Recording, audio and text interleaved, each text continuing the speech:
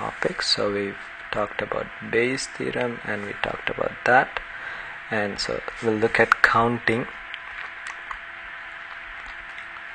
So the basic problem that counting is trying to ask or is addressing is how many ways can one select k items out of n. So that is the question. So the question was answered, as we saw, by some scenarios that we consider, and the four scenarios were these. We said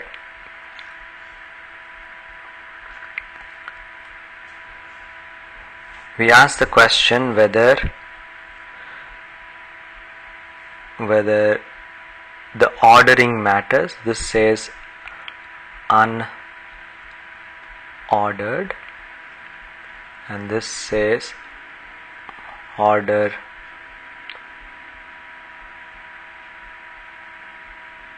matters. Actually, I'm gonna switch them because I think that's how. Let's see, Control X, and I'm gonna move that.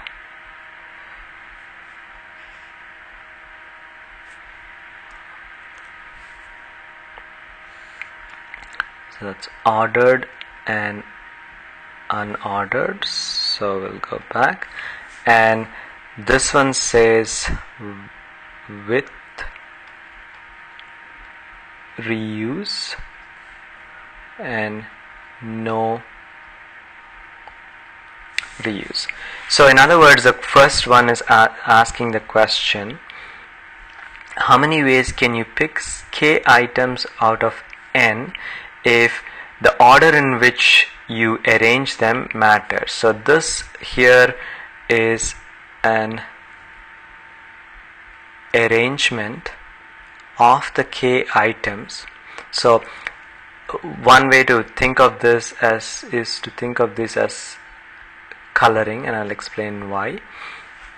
So you have to basically color k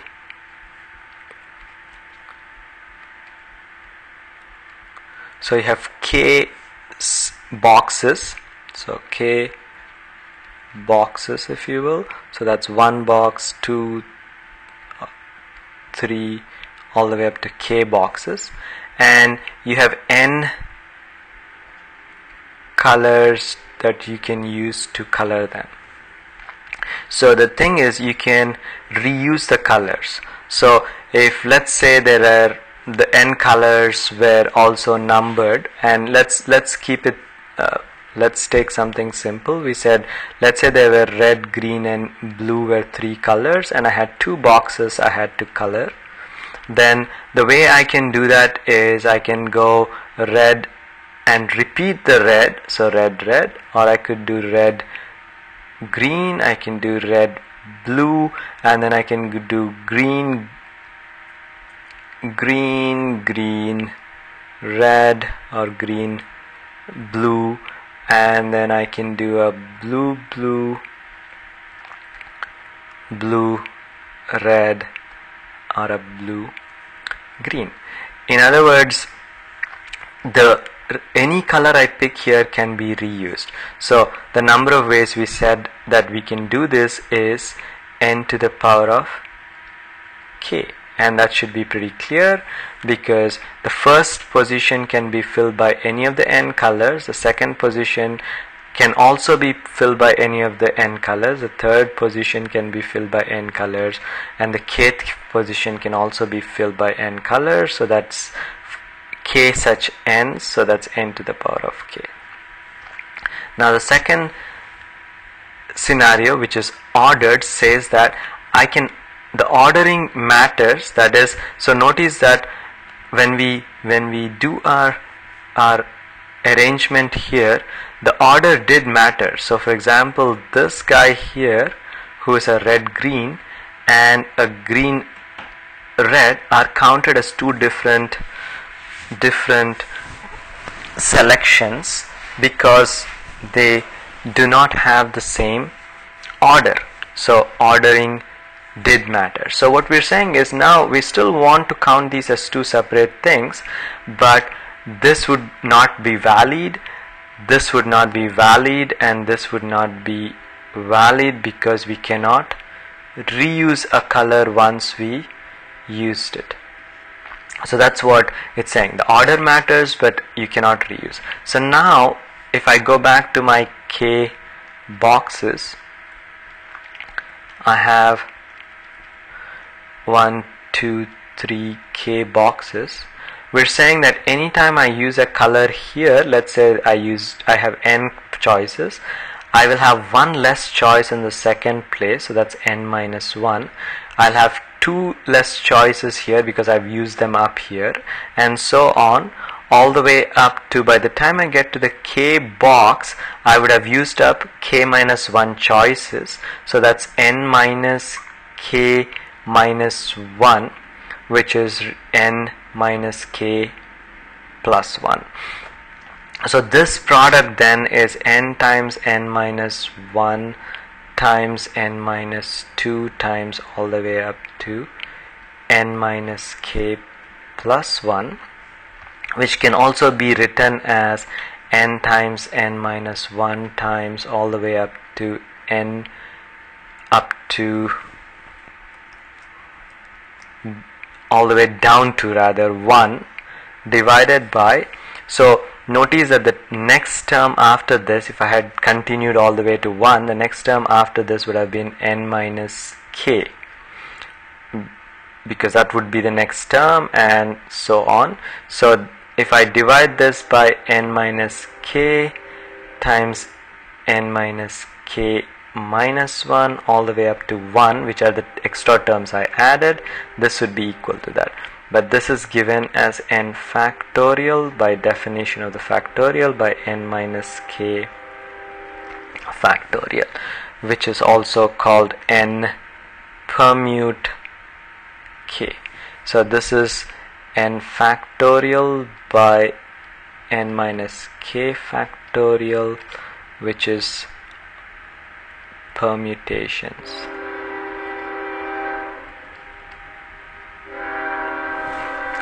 Now the next scenario, which is this one, let's go along this axis. So now this one says that not only is reuse not allowed, but we are also not allowing the possibility of these two being counted as two different ones, that is RG and GR. So these two should just count as 1, and similarly these two RB and BR has to count as 1, and GB and BG has to count as 1. So that gives me a total of 3 combinations. So we call these combinations,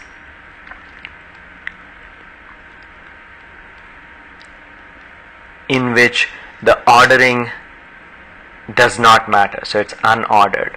And the way I like to think of this is to think of the fact that I'm going to put these, the choice I make, I'm going to put these boxes into a container, and once I drop them in the container, I have no idea, there's no way to tell whether the choice came from choosing RG or GR, so it doesn't matter. So these are combinations.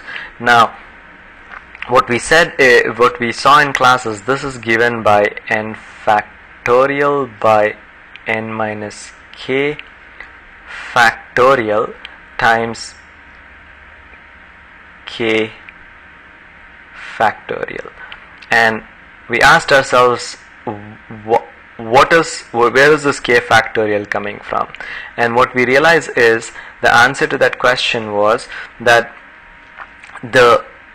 if we continue from the permutations, we realize that the k items, the k positions that we have, they can be arranged among themselves in k factorial ways. For example, the two items, the two positions that we have, they can be arranged in 2 factorial ways. So the redundancy is 2 factorial.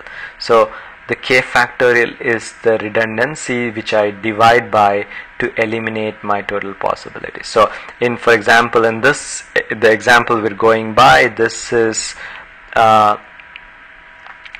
to the power of 2, which is 9. This is 3 permute 2, which is, this is just 3 factorial by, so that's 3 factorial by 1 factorial, which happens to be 6, because that's how many we counted as permutations.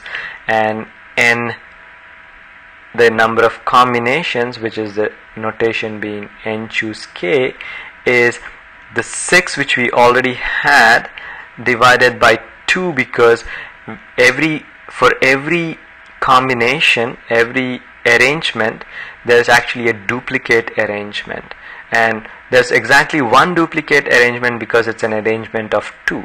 If these were an arrangement of 3 things, then I would have 3 factorial duplicates, and so that will be divided by 2, which is equal to 3, and the 3 possibilities are given to me as RG, GB and BR. So those are my 3 possibilities. Now the last one was the unordered case, and the unordered case was basically let's just call this n choose k, n permute k, and we said that the unordered case with reuse, so that is if I had the chance to reuse, then this is going to be n plus k minus 1 choose k. So I'm still choosing k items, but I no longer have just n to choose from. I have n plus k minus 1, and the reasoning was that if I can reuse a particular choice, if I make a choice and I can reuse a choice in the remaining k minus 1 positions, then I have potentially not n items to choose from, but I have n plus k minus 1 items to choose from. And so that is the n kind of is not just n, because I can reuse a choice, any choice k minus 1 times, because I can reuse it in all the remaining positions of which there are k minus 1. So that's our counting topic. So that eliminates my counting topic right there.